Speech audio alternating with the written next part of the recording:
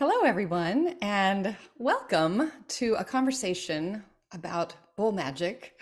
My name is Christine Laria, and I'm with my friend, colleague, and dear sister, who is also a keeper of the bowls, today to have a conversation with you, a crystalline conversation about alchemy singing bowls and the magic that they light up in our lives. So glad to be here with you. Welcome to my friend, Lanna Hi. Spencer.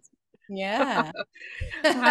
So I thank you so much. It's really fun. I've been dreaming this for a while. The idea of sharing stories around the bowls. There's so many wonderful people out there, and yourself included, that you know are teaching and offering a lot of details. But I really, the one area that I noticed that I would like to share more of for myself is about the aspect of the bowls that allow us to dream bigger, to expand our awareness and journey, and just and how those kind of connections made, and the magical synchronicities that flow when the bowls come into your life. So I'm really excited to share some stories with you. Thanks. Yeah, it's so true, isn't it? Well, and as we got talking about having this conversation, we realized that we both began our journey with the bowls with the same bowl.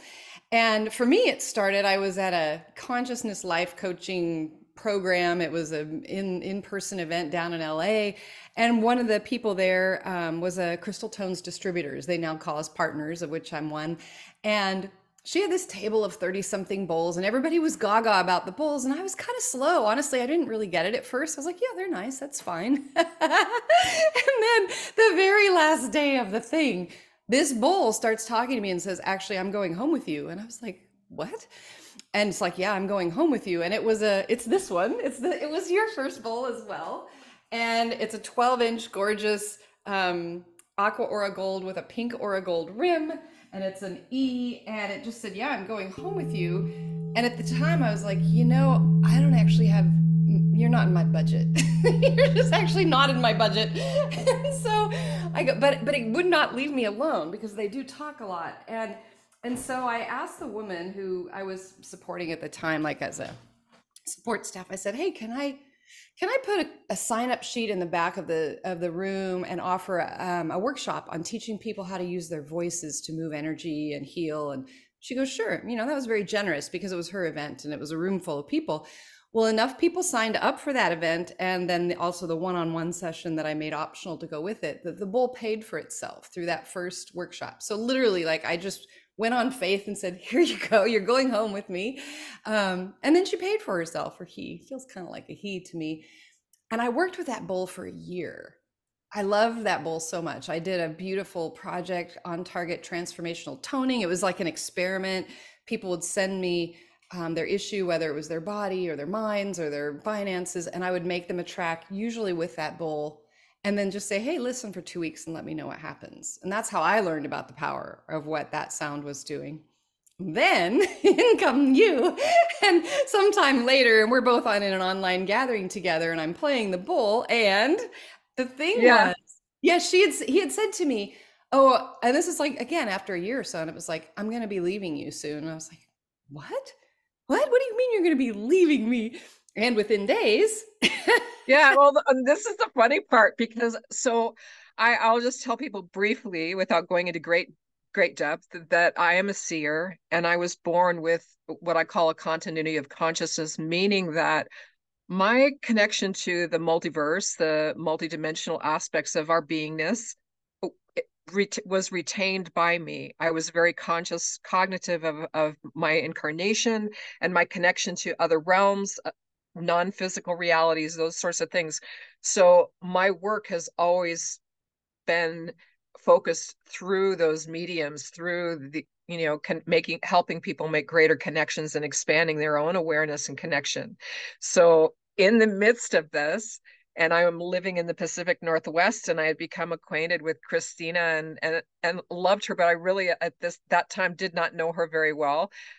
She invited me to listen to a sound bath that she was giving that was also being recorded, and I was thrilled because I couldn't attend in person. I was working right up until just a few minutes before, And but something in me had lit up. And again, I had no mental thoughts about what it was or what was going to happen. I had no preconceived ideas. I just felt excited, like, yes, I want to attend this.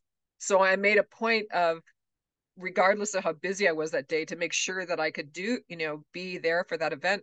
Well, I turned on my computer, and that there was this, table, and that's she had set up with the bowls. Well, blue ocean, and was featured prominently on the table. I don't know if you still have that recording. Maybe at some point we could share with people. But in any event, I went into immediately. I started seeing an auric field of vibration and light around the bowls on the table and around Christine.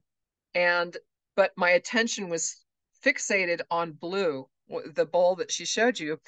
And I went into an altered state where the stage disappeared, Christine disappeared, and I don't remember anything about her playing other than the very beginning when she started to go.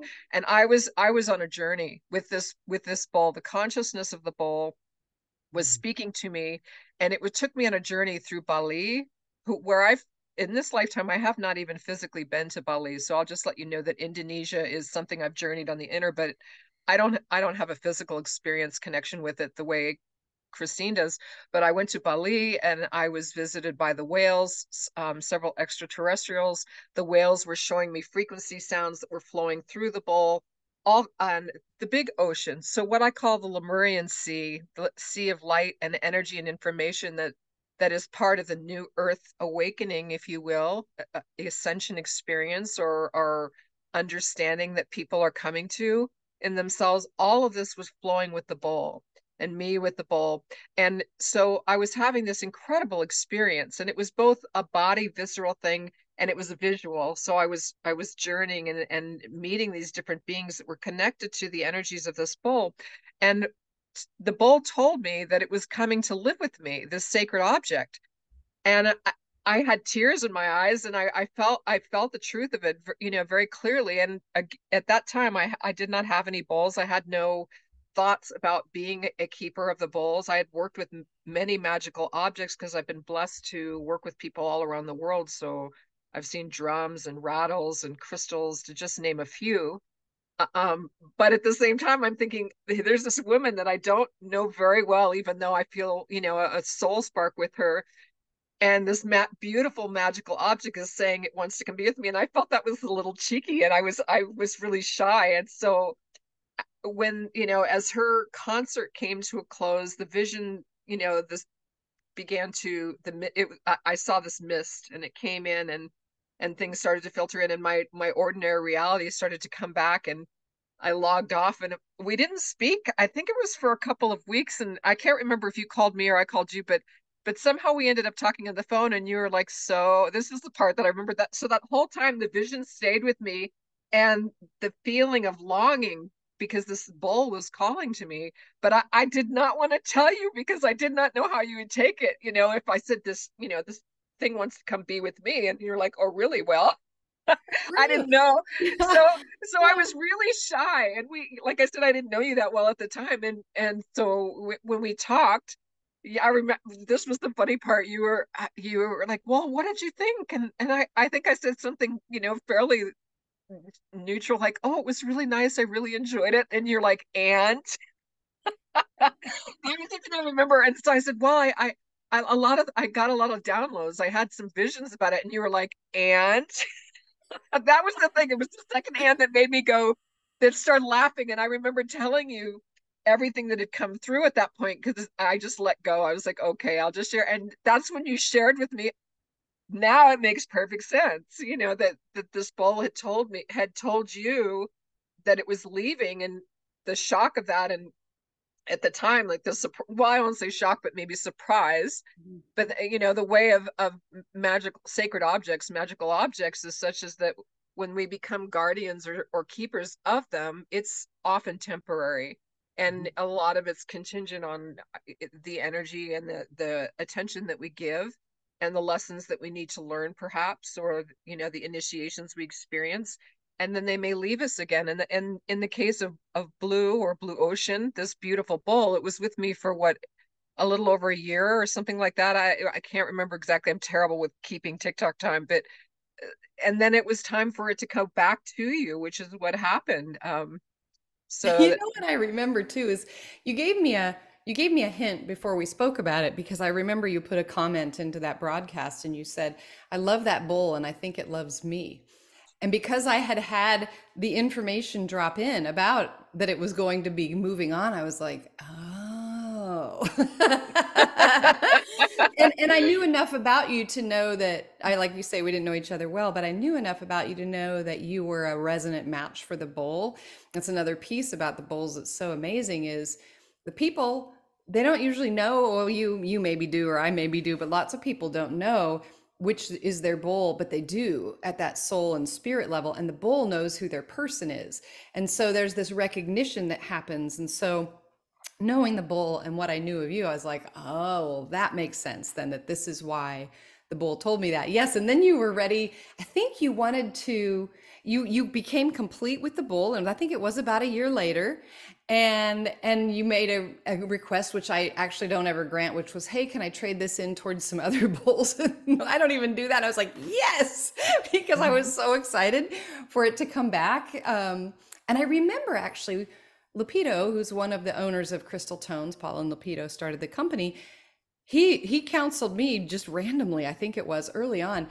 Um, Never think of any of them as yours. It's very much like what you just said about magical objects. It is totally a consciousness relationship.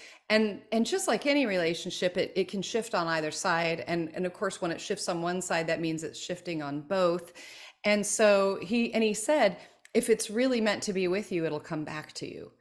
And then that was the amazing part was that it did twice actually, because it went on to a different keeper and then came back to me again, which has been the most, yeah, just delightful, magical experience.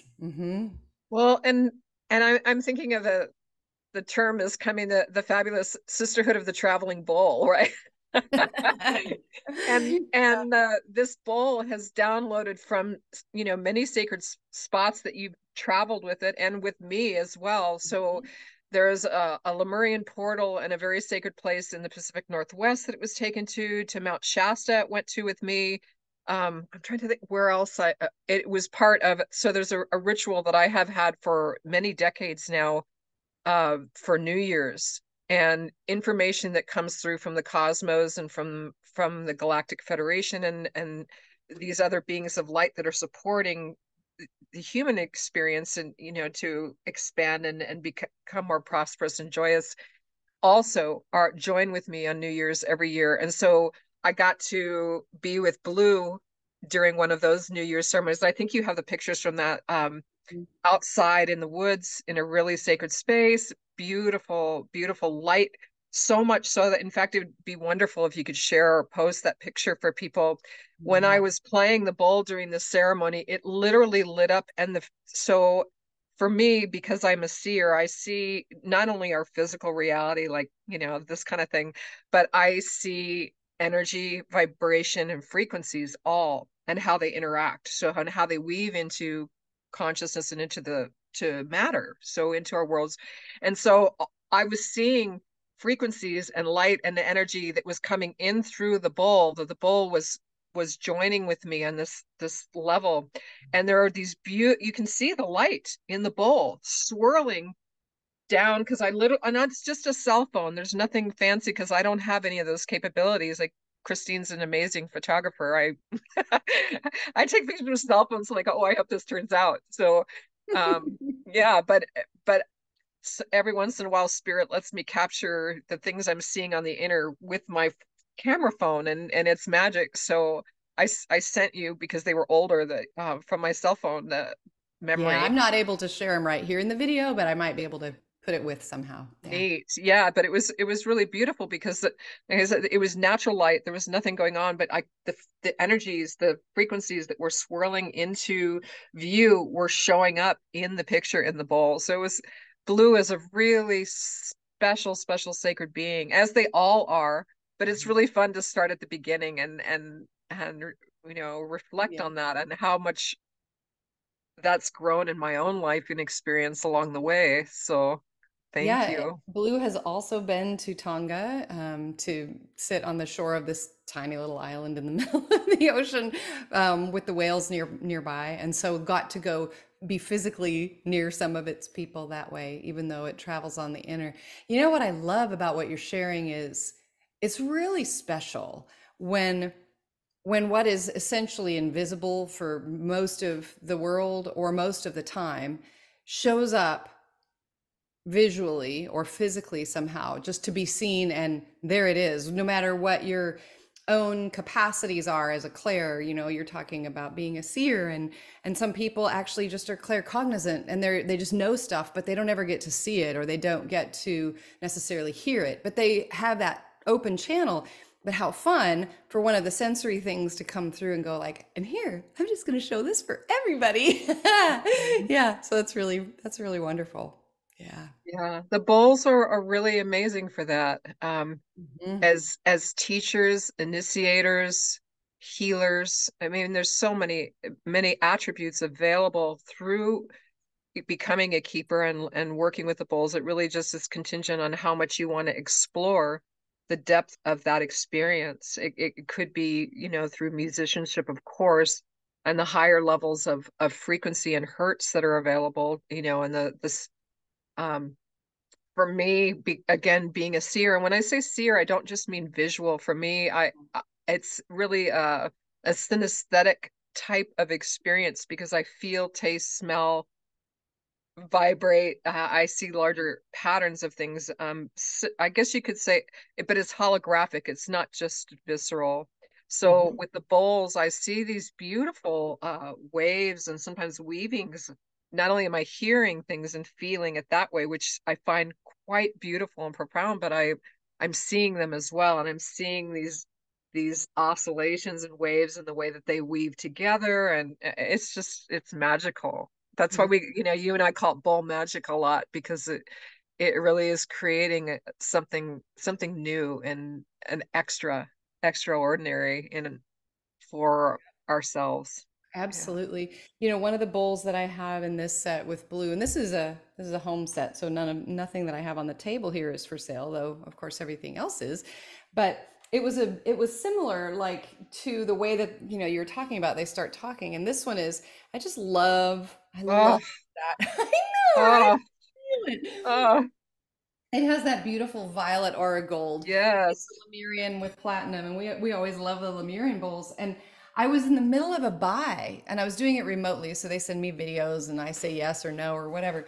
And and I had it. That's Oh, and it's a stunning. morph. It has this. You can see right there is where it had a thing, and it got to be regenerated there.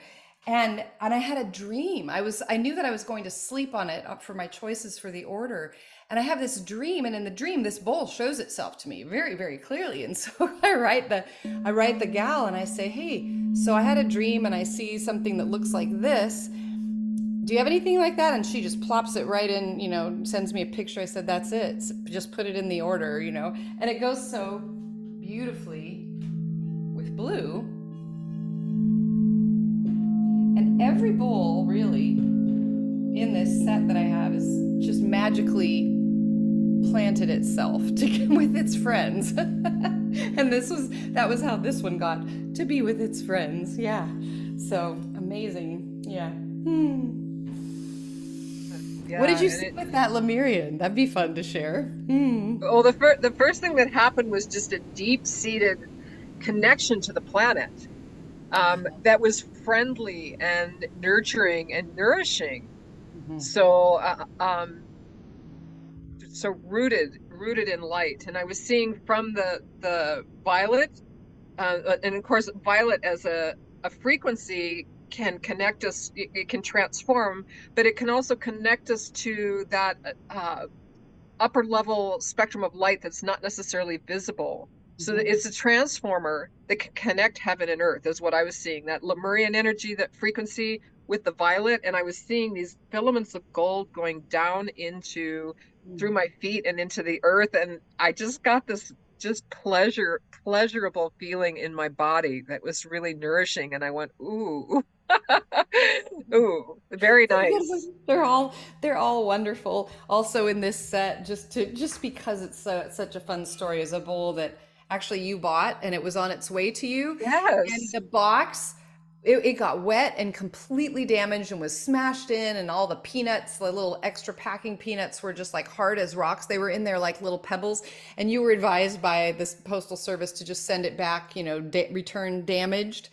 And honestly, when it got, and they sort of taped it up and sent it back, and when it got back to me, I was just bracing myself, because each of these beings, they're conscious beings, they're consciousness, and just like us, when our time is complete and we move out of the body, well, they do too when they break. But I was, it's a thing when that happens, and so Oh, I'm I know. I was very upset, and I was really torn between sending it back and opening it at the time, looking at that crushed box. And I remember sending you the pictures and being like, oh, I know. So you that I sent it was. back, and it came, and I'm like ready, and I am the camera ready because I'm going to file the insurance claim and the whole thing. And I open it up, and sure enough, there's almost no peanuts left there. Like I said, they're just these tiny little hard pebbles.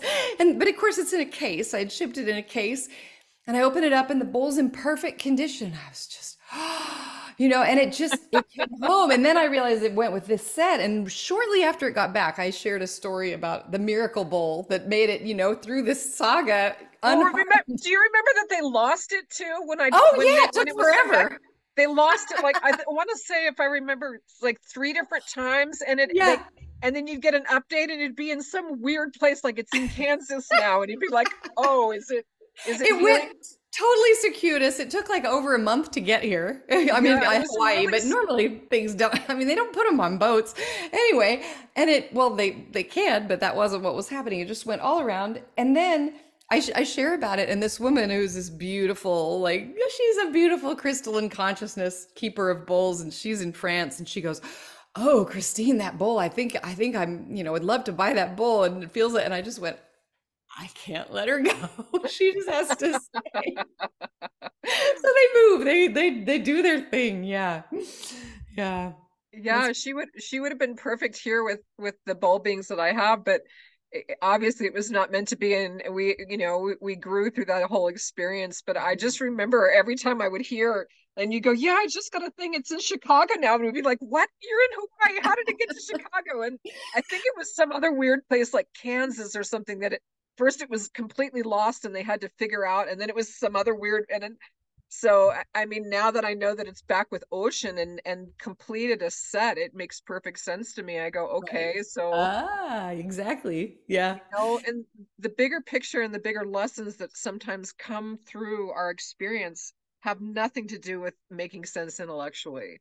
Absolutely. And it's a perfect illustration of that through what happened with the bowls. Neither of us was planning for those experiences. For I thought I was buying a new bowl, it was coming to work with me, and Yeah. it wanted to be part of something bigger that neither of us appreciated at the time. We had to go through that experience. It was perfect. And Yeah. that's And that feels like that could be another bowl magic conversation. That those teachings that they bring us that are so far beyond our mind. Yeah, there's been a lot of really good ones of those too. Yeah. well. And I remember there was a part of me through that, and emotional. Definitely, we should talk about that because it made me think of Bodhi. So, and for those of you who don't know who Bodhi is a very special bowl, and we'll definitely do an episode devoted to Bodhi. So, Mhm. um, Yeah. but when I feel a part, it's because I'm multidimensional and I can bilocate and move into different fields. I felt myself part of me was missing with that bowl, as that bowl was missing.